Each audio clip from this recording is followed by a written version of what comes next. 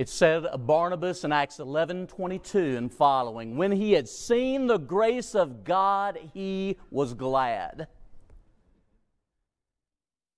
When I come to the Forest Hill congregation and when I am involved in any way with the Memphis School of Preaching, I see the grace of God and I'm glad.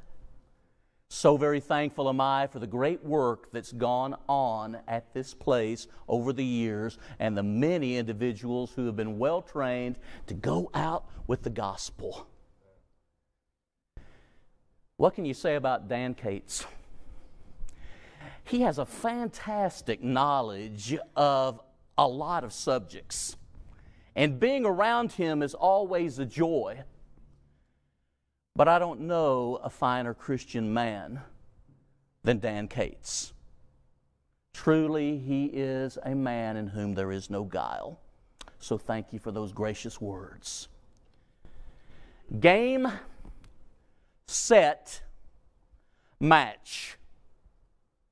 When it comes to timeless truths, here is one that no one should ever forget. You will never successfully debate God. You will never successfully debate God. No one is going to outsmart the Almighty.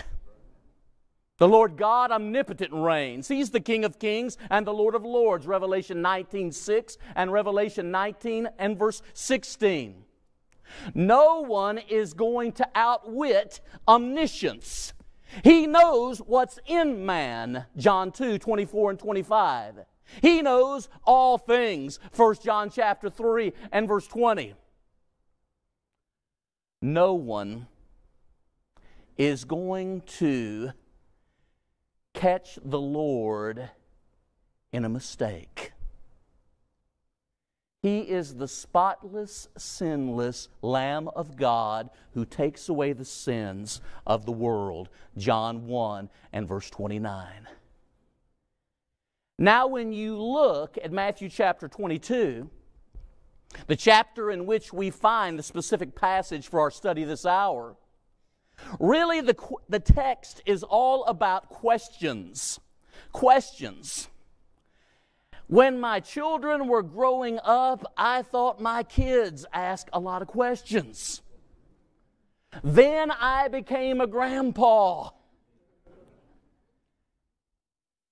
And then I started teaching in a preacher's training school and learned even more about questions. But Matthew chapter 22 is a passage that especially deals with questions. And when you look at Matthew chapter 22, 4 questions are asked. 3 questions are asked by people that would have to be classified as foes of Jesus. I mean, really, that's the only way to think about it. But the 4th question is asked by Jesus himself in Matthew 22, verses 41 through 46. And is an extremely crucial question concerning identity. The Lord is the master of every circumstance. Isn't that a marvelous thing to think about? The Lord is the master of every circumstance. And when we think about Jesus, we often refer to Him, and rightly so, as the master teacher. Never a man so spake. John 7:46. They were astonished at His doctrine because He taught as one having authority and not as one of the scribes. Matthew 7:28 and 29.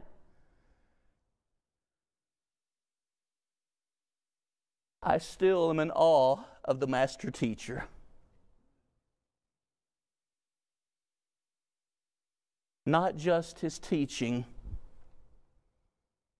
but His life and person. You see, the master teacher is the master questioner. Jesus never asked a question that He didn't know the answer to. And yet he asked a number of questions in all ways to provoke thought among his hearers and response. But the master teacher is not just the master questioner. He is also the master answerer. Imagine the ability to say the right thing always in the right way and at the right time. I have often prayed for that as a gospel preacher, the ability to say the right thing at the right time in the right way. To be more like the master teacher. But in approaching the great commandment in Matthew 22, verses 34 through 40, let's first look at the questions of the chapter more thoroughly. All right? Those 4 questions, because when we get a good grasp of the questions and their answers, we will appreciate even more the great truth about loving God with all of one's heart and soul and mind as recorded in Matthew chapter 22, verses 34 through 40. The first question is asked in Matthew chapter 22, verses 15 through 22. You have a strange pairing asking this question. You have Herodians and disciples of the Pharisees, or as I'm fond of calling them, Pharisee wannabes. You have disciples of the Pharisees and Herodians asking the question, and the question is a political one. It involves Caesar and tribute, you will recall, Matthew 22, 15 through 22. You have the Herodians who were power-hungry and greedy. The Herodians, that very term, Herod, tells us all we need to know if they are Herodians. And you have disciples of the Pharisees, a striking expression. Disciples of the ones who are the separate ones, who want to be dedicated to God and to His will. And on the surface, this sounds noble, and undoubtedly it was initially. But as time went on, the Pharisees prostituted the very purpose for which they may have originated. Wannabe Pharisees and Herodians, strange bedfellows, but they come together to test Jesus. It's amazing the alliances that are formed against Jesus. Even now, that is true. And so the question is asked concerning politics. And the response of Jesus is astounding. He asks, whose image is on this coin? And they say, Caesar's. And Jesus responds, render unto Caesar's what is Caesar's, and unto God's what is God's. You see, humanity bears the image of God. Genesis 1, 26 through 28. And notice how the section concludes in verse 22. Those present marveled. They were blown away. They were expecting to maybe catch Jesus off guard so that He would say something maybe against Rome that would get Him in trouble with Rome, or that He would say something against the law that might get him in trouble with the legal experts.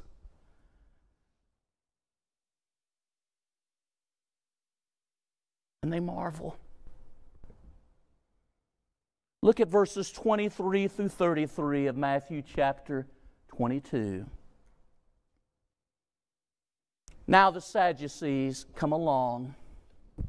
The Sadducees being that group that accepted only the first 5 books of Moses, that denied the resurrection. And the question asked by the Sadducees on this occasion, ladies and gentlemen, is this. It has to do with a theological and doctrinal question. A theological and doctrinal question about marriage and the resurrection. When you read these verses 23 through 33, just following the question can be a little bit confusing, but Jesus was never confused. And notice what happens. Jesus refers to one of the very Old Testament books that they believed came from the revelation of God. Exodus chapter 3 and verse 6. And what he says, brothers and sisters, is that God said, I am the God of Abraham, Isaac, and Jacob. And then listen to what follows. He is not the God of the dead, but the living.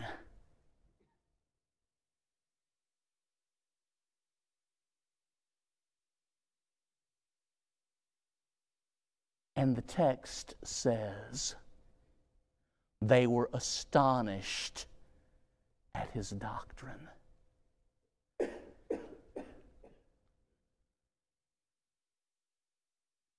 Verses 34 through 40.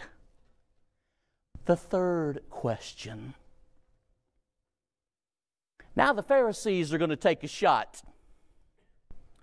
And they're going to hit him with their best shot. They get one of their own after they huddle up.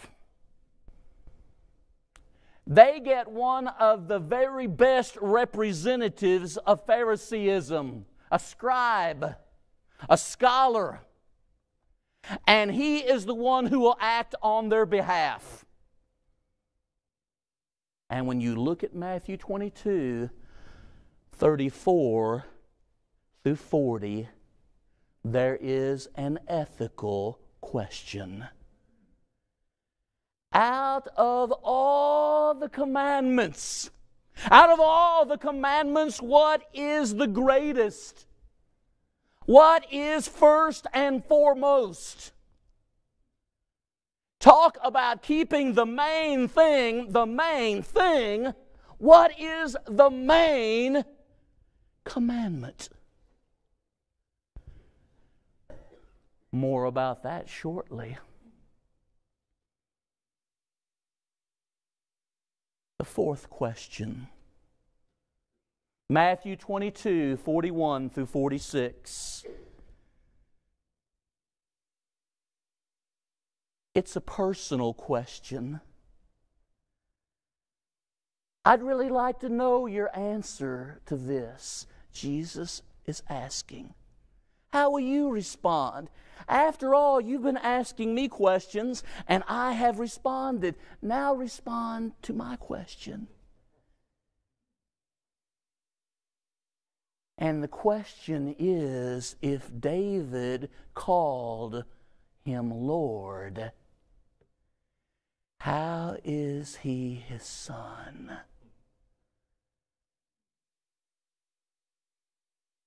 And you know what the text says?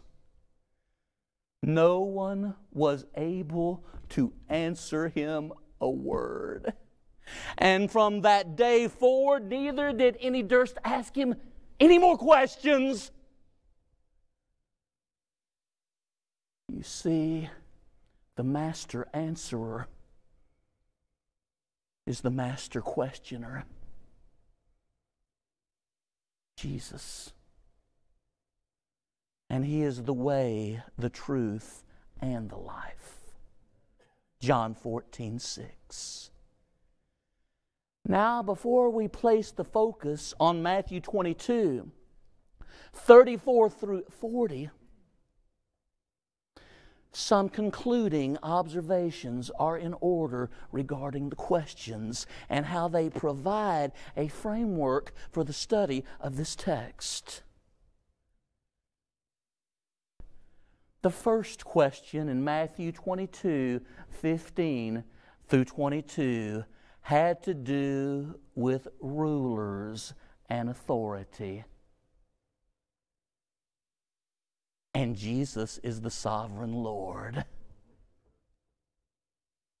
The second question was theological and doctrinal in nature, concerning marriage and the resurrection, and whose wife will this woman be in the resurrection. But when they asked the question, they were looking at the very one who revealed the Old Testament, and they're looking at the one who is the revealer of the New. You talk about missing an opportunity. Third, there is an ethical question posed by this leading Pharisee. What is the great commandment? Undoubtedly, this was the kind of question that they had speculated about a great deal. And the Pharisees thought that they had Jesus on their home turf, so to speak. But the one to whom they addressed the question is the Creator of heaven and earth.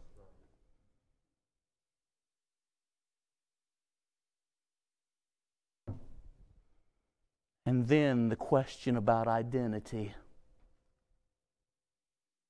If David called Him Lord, whose son is He? Whether one was a Herodian, a Pharisee wannabe, a Sadducee, or a Pharisee, on that occasion, every person should have left saying that a greater than Solomon has arisen. And there is no stumping the Messiah, the King. Now we are ready for Matthew 22, 34 through 40. When you look at this section, it drips with irony. And beloved, there are three ironic twists that I hope you'll see in Matthew 22, 34 through 40, this marvelous passage from which we talk about the great commandment. Here's the first ironic twist. We see supposedly godly men meeting for an unholy purpose. We see supposedly godly men meeting for an unholy purpose. When you look at the beginning of verses 34 through 40, it tells us that Jesus silenced. He muzzled. The same terms used in Mark 1, 24 and 25 and 1 Timothy 5 and verse 18. Don't muzzle the ox. The Lord had silenced them, the Sadducees. And I'm sure there was something in the Pharisees that caused them to say, well, that was kind of impressive. And then what they do is call an unholy huddle. Huddle up, Pharisees! They gather together. They gather together to test, to tempt, and to discredit the Lord Jesus Christ. Now, if that is not supposedly godly people gathering together for an ungodly, unholy purpose, I don't know what is. Now, I can imagine one of the Pharisees saying, "We have got to stop Jesus." I can imagine others saying, "What will be the best way to try to discredit Him, to get Him to maybe fall into a trap or snare?" The master teacher would not be ensnared.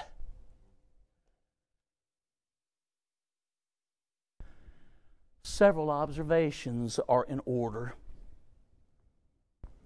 Number one,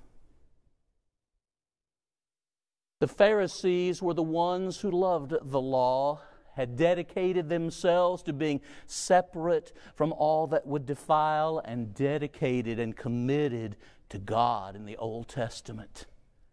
And yet we see supposedly godly people meeting for an unholy purpose. I wonder if that can occur today. Surely it's possible that supposedly godly people can meet for an unholy purpose. To speak, to think, and act in a way that does not honor and glorify God. 1 Corinthians 10 and verse 31. And don't you know that it must have broken the Lord's heart to see supposedly godly people behaving in such an unholy manner? I wonder, wasn't there one Pharisee in that group that would say this as they broke? They came into the huddle, ready, break, and now they're going to attack Jesus. And not one said, "May the words of our mouths and the thoughts of our hearts be acceptable in your sight, O Lord, my rock and redeemer." Psalm 19:14. Have you, as one bought with the precious blood of Jesus, ever behaved in an unholy way? Where our words and our thoughts and our actions hurt the very one who loved us and gave Himself for us? Another observation, in considering this idea of supposedly godly people behaving in an unholy way, to have a form of godliness but to deny the power, 2 Timothy 3 and verse 5, to be ever learning but really never able to get it, 2 Timothy 3 and verse 7. And that's what's happening in Matthew 22.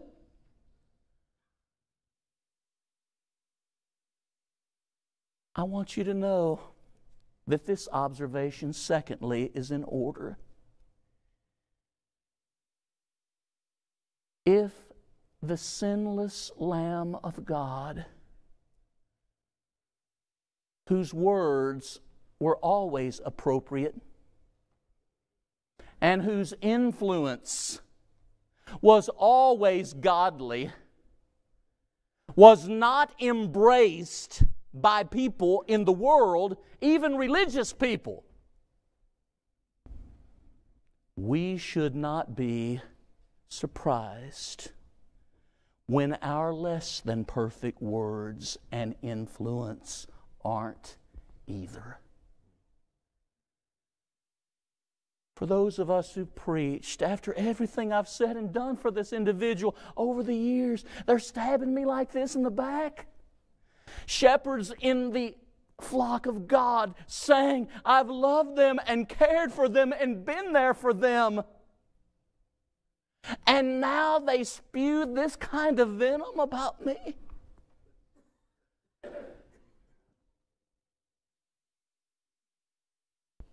If that happened to Jesus,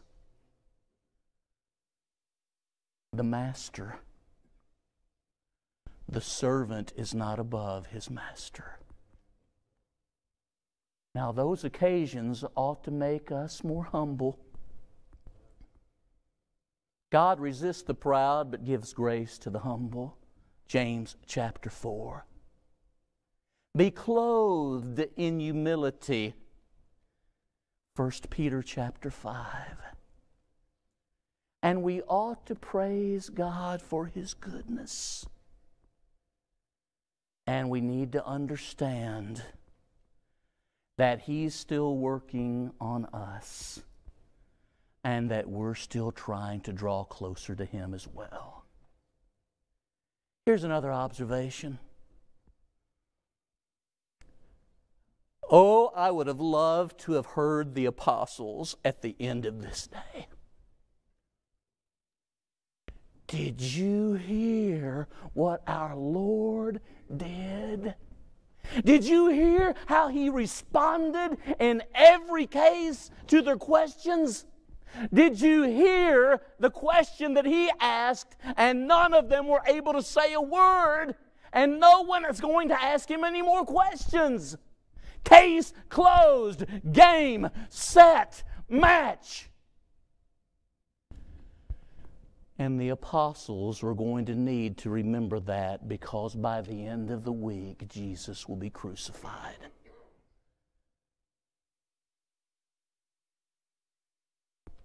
You and I need to remember, to whom shall we go? You have the words of eternal life, John 6:68. And oh, how He must have impressed them with that on this occasion. Second point, as we deal with twist of irony, we see supposedly godly people behaving in the unholiest of ways. But secondly, we see an expert in the law attempting to tempt the master teacher. Now that's the way our irony is. Because as we're reading it, we know it's not going to turn out well for these people, don't we? We know it's not going to turn out well.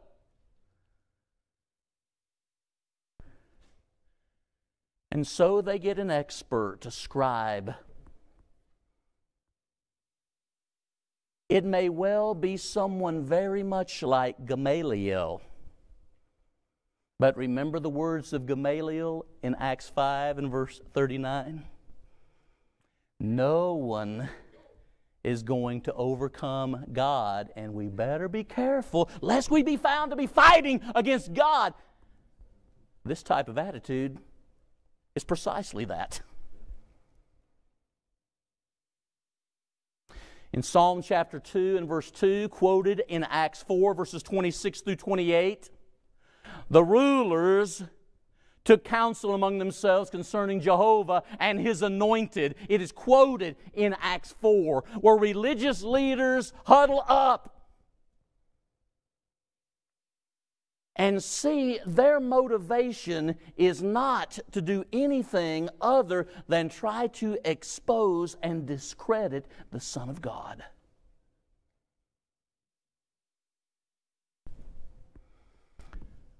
so the expert will come to Jesus.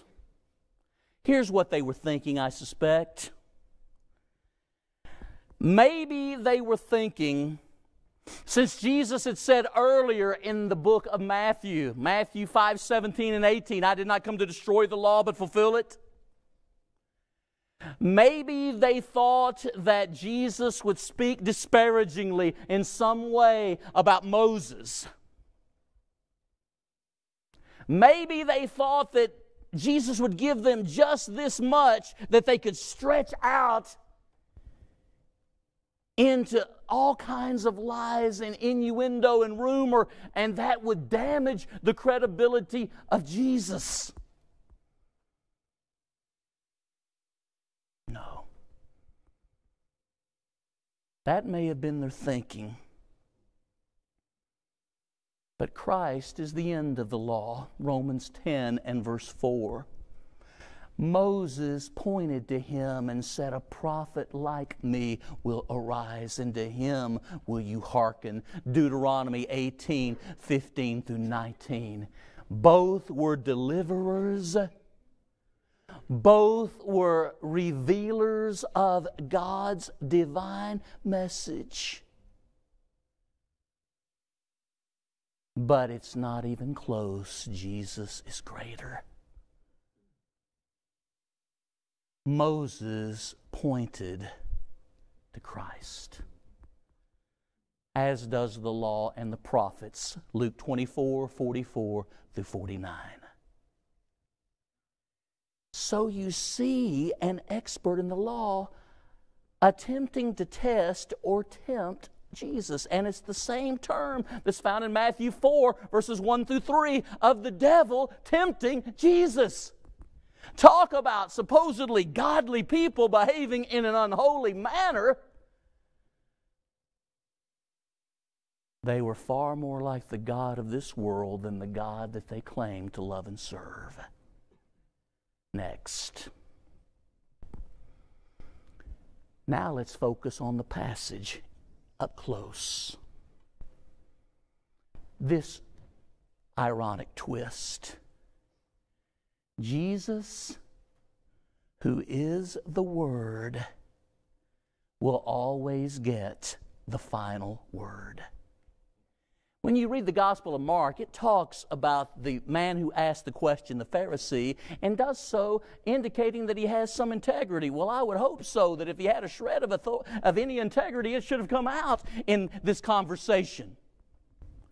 But the emphasis in Matthew is that Jesus is the King and the Messiah, and that He will always have the authoritative and final word. And so when the question is asked, what is the great commandment? Which is the most important one? 613 of them, I understand 248 are positive because there's 248 body parts. Don't ask me to start naming them. And 365 for 365 negative commandments, days of the year. They come up with this.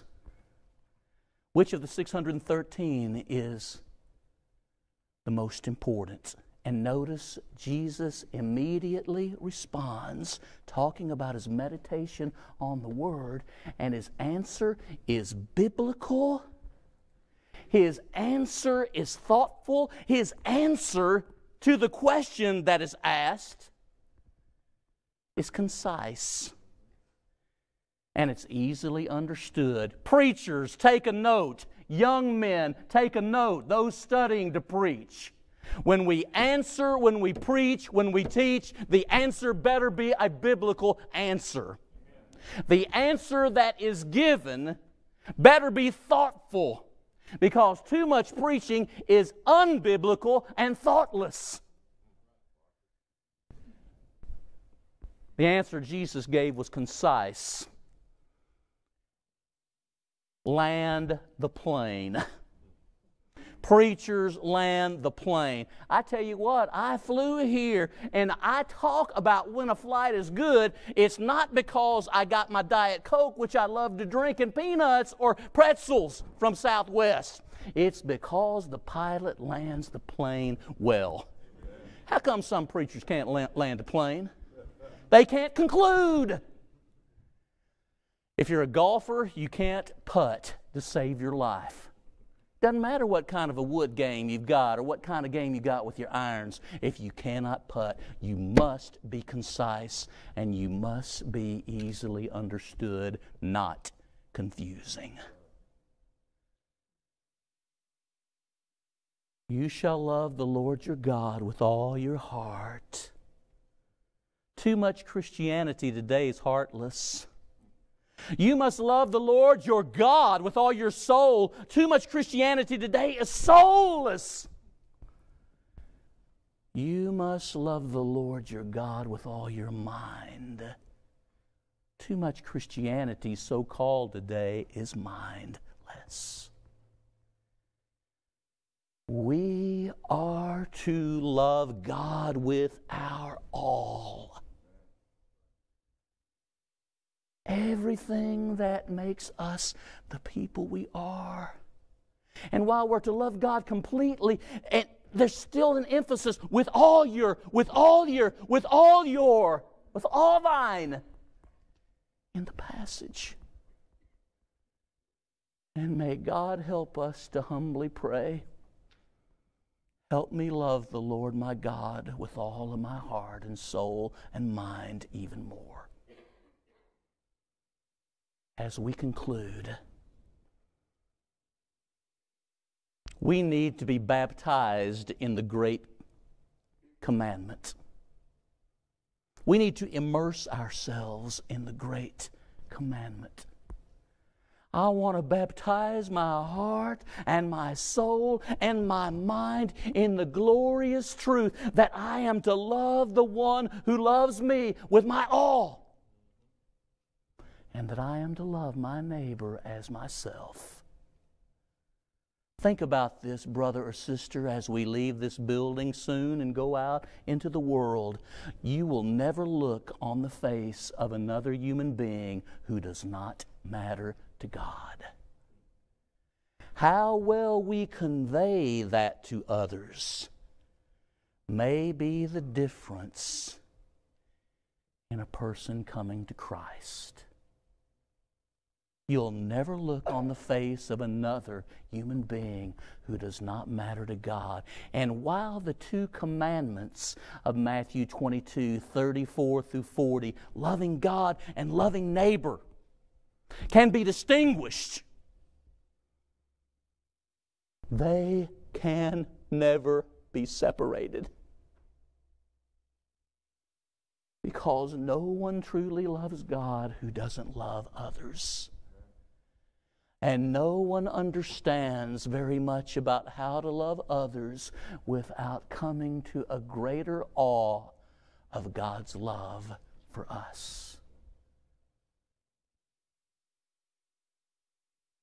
Oh, what a teacher. The master teacher, the master questioner, the master answerer. Oh, what a Lord and God.